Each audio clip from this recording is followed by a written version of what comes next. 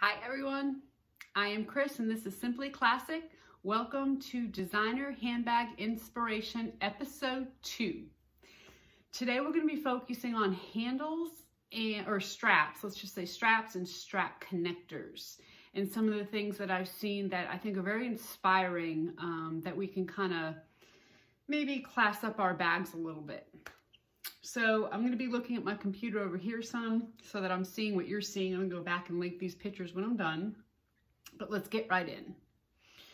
So a lot of people have been using or they have seatbelt webbing and that type of thing available right now for straps. And I think it's a great solution, especially if you don't have a walking foot machine or you don't have a walking foot attachment. It's a great way to get the straps done quickly. And there are so many different patterns and designs, and I mean, it is just amazing. Even Louis Vuitton is coming out with one. Now, theirs looks like a webbing, but it's really leather because, you know, they're Louis Vuitton, but they actually have their name printed on it. But in this first photo here, you'll see that this is a Consuela bag. And Consuela, of course, is very much known for all their colors, and they're a very colorful bag company. And if you look at this, what they did is instead of just attaching a swivel clip to the actual webbing piece, what they did was put a piece of leather on top of the strap end. So I'm assuming what they did here is they actually sewed the strap to the bag and then they put this little piece of leather over that to hide the end. So that's another way to attach your webbing to your bag, and, you know, just something a little different. The second photo here is a Saks bag. Now it looks like a Consuela bag, but you know, the different houses are always copying each other and trying to make sure that they're not left out. But this is actually a Saks bag. Now, the way they did this is really different. They took a piece of leather. This is just some scrap faux leather I have. And they cut slits in it, like this, okay? They sewed this onto the bag. They just top stitched around. Then they took a piece of webbing and they just slid it through, back behind. Let me get it in here for you. Okay, they went back behind like this. And then they just pulled it enough that they were able to fold it back on itself. And they had cut obviously a V here and did a little top stitching on it so that it looked pretty. And then that's how it's attached to the bag. Okay. So it's easy. Y'all can do that. But that's a unique way of attaching, something different. I'm sure there's more out there. If you see anything else that you want to share, post it on the Simply Classic Inspiration group, and we would all love to see it and get inspired by it. Or if you have a different way of doing it that you've done on a bag before, go ahead and share it. We want to see it, okay? So the second thing is, and this isn't totally new, but this is just another thought, is to use grommets. So this bag here is a Spartina 449 bag, and you can see that they actually put a piece of leather or vinyl, I'm assuming it's leather, down on the bag, and then you kind of to reinforce that grommet, and then actually put a grommet onto the bag. So instead of putting grommets on the sides of the bags like a lot of us know and have seen before, this is actually in the front of the bag, but I like the way they accented it and added that extra little piece around the grommet. Obviously it serves as an accent piece, but it also serves as extra reinforcement for it. Then what they did is they looped the strap back up on itself and then attached it with a rivet. and then just added that little slide connector or strap connector, strap keeper, I guess is what it's called, on there to kind of keep it down. I don't know if that's really necessary. Now this next photo you'll look at here is actually something I found in the store. I went to, I think I went to Belk. I don't know. I know a lot of you probably don't have that store around where you are, but this was either a, I don't remember if it was a Dooney and Burke or a Brahmin. It was some kind of designer bag. And the grommets they use here are the oblong grommets. You see that? And they basically did the same thing as that Spartina 449 bag. They just took the strap and, you know, basically put it back on itself and then sewed it down and put a rivet on there. And you see the rivet there in the gold. It's kind of a, it almost looks like it's got a little more thickness to it than the kind of rivets that we're familiar with. But that's just something different, something I thought was pretty unique, and I like that. So in this third photo, or actually this third design here, I've seen a lot of patterns come out now with the strap connectors, either an O-ring or a D-ring on the side of the bag. And this was kind of unique. This isn't, I think this was sold at Overland. It says overland.com. But this is a way to just add a little bit of interest. Here's a base, a piece that I would use as the base, and I cut 2 half-inch slots in there. You would take a half-inch piece, and I would double this up. I wouldn't just use one by itself. And I would slide one end in here.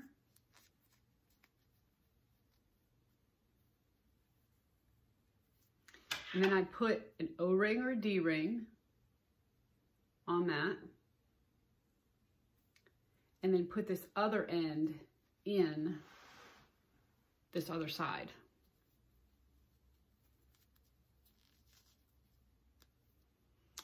Okay, so here, this would be attached to the bag, and here's what you would have. And you would probably, let me have this come out just a little bit. Let's see.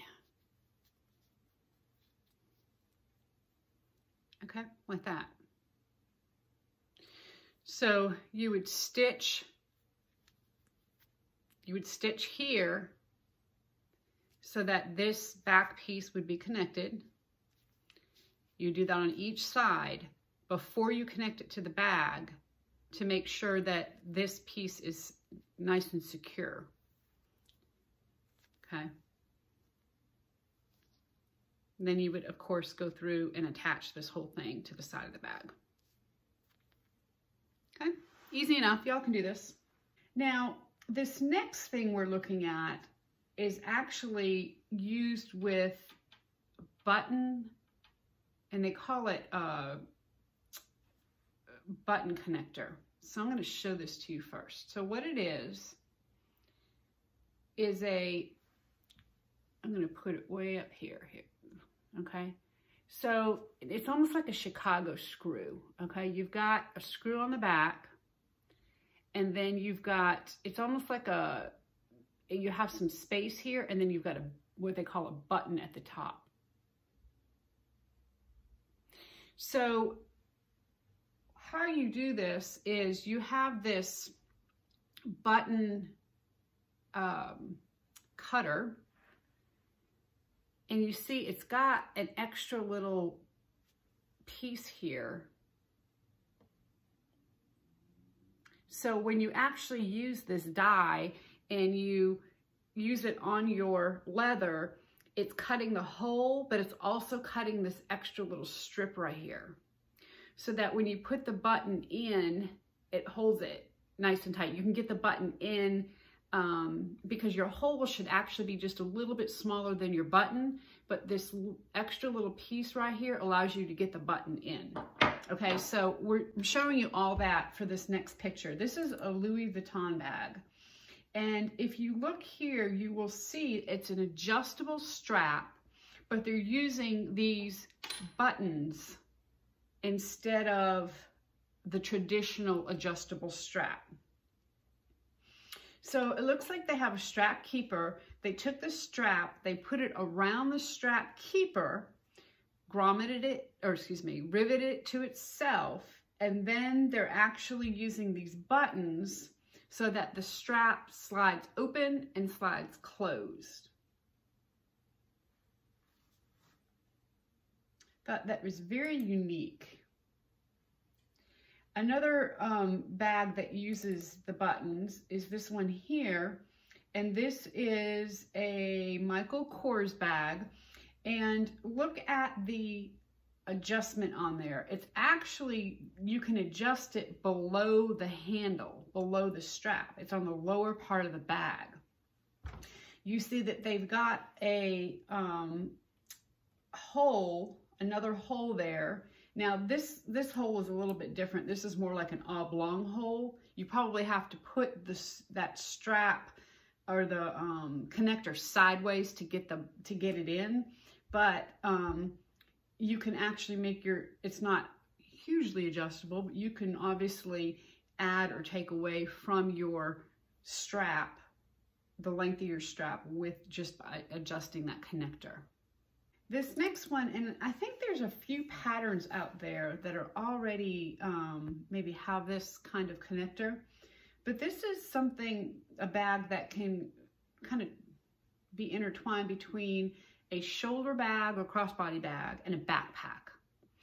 And the way that you do it is you have to attach your straps at the bottom, okay?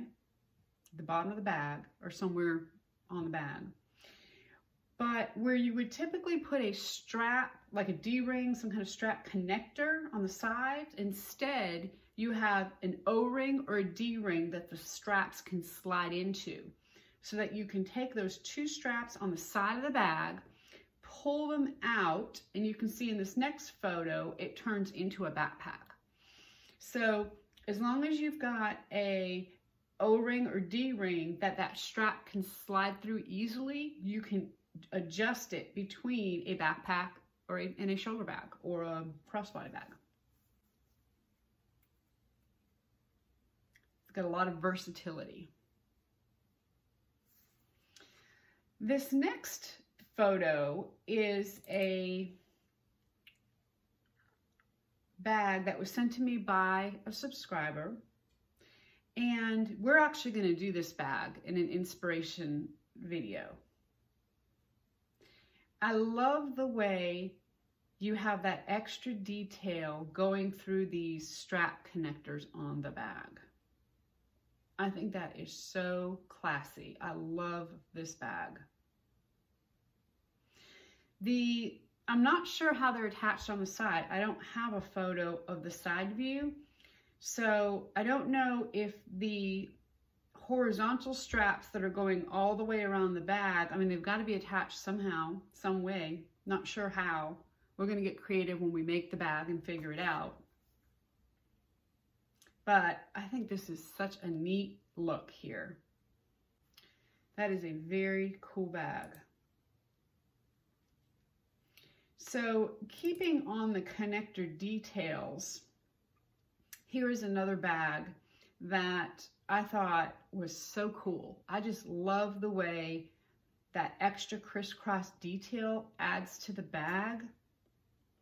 And they just did it on the strap connectors.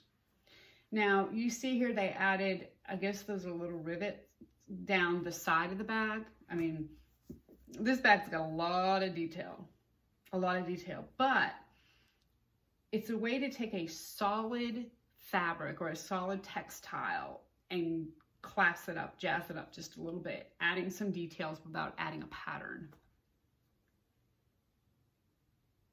I think this is real pretty too. I like that. It'd be easy to do. Now on this strap, this is a way to, and I'm not, personally, I'm not super crazy about the way they attached the strap to the bag. I don't know how functional that is. To have it come in at an angle doesn't seem it doesn't seem like it'd be comfortable in your hand. I don't know, maybe it would be. But my whole point in showing you this photo is the detail they actually did on the handle itself. So they obviously punched a bunch of holes and threaded some kind of strapping through that, and it almost looks like leaves. You know, it's not obviously the crisscross pattern, it's just like a V, a whole bunch of V's going on there. And I thought that was very pretty. I just don't know that I would attach it to the bag this way. But that is really interesting. This next photo is a Louis Vuitton again. And this is a really great way to go from a smaller connector to a larger handle. So a lot of times those thin handles are not super comfortable on your shoulder or in your hand. So let's just say that these buckles, and you don't necessarily have to use a buckle, but let's just say the way you're attaching it either through a strap connector or whatever to your bag is 1/2 inch. But you want the actual part that's going to be on your shoulder or in your hand to be 1 inch. So they actually cut a second piece here, and of course they rounded it. And then they layered another 1/2 inch piece on top of that and sewed it on. And then they just used, and this is probably a Chicago screw, I'm not really sure, or a rivet to attach it to the actual connector. So they just, I think it's a very cool way to add interest to a handle and to add those layers on there.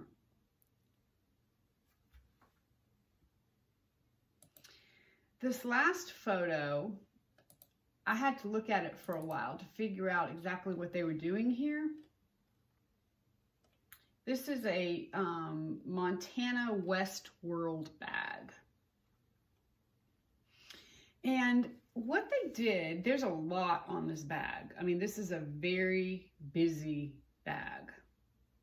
But let's ignore everything right now except for the straps. So the strap itself, if you look, is just sewn to the bag. Then what they did is they cut 2 pieces of extra leather, and they rounded the edges, and they added it on with rivets, and then it looks like they top stitched it before they added it on. And they have that O-ring or oval ring there on the bag. But really, that does not provide any structure. I mean, the bag is not attached with that oval ring at all. That's just added onto the strap, almost like an afterthought or a secondary thing. Again, pretend this is our strap. This is sewed onto the bag. We have a little decorative rounded edge here. Then what they did is they took another piece, smaller, and they put a ring on. They put this back on itself. And when they did it, they actually, obviously this would be double-sided, use your imagination, okay? And they stuck that on, sewed it on, and riveted it on. Then they took a second piece and did the same thing. And riveted that on. So essentially what's happening is that the strap is sewn to the bag. This is just decorative, all this right here. And look at how easy it is to do. I mean, it really is simple. So I want you to take this inspiration, come up with some cool designs for your straps and your handles, post it on the Facebook Simply Classic Inspiration group page, and let's all get inspired by straps and strap connectors. So happy sewing.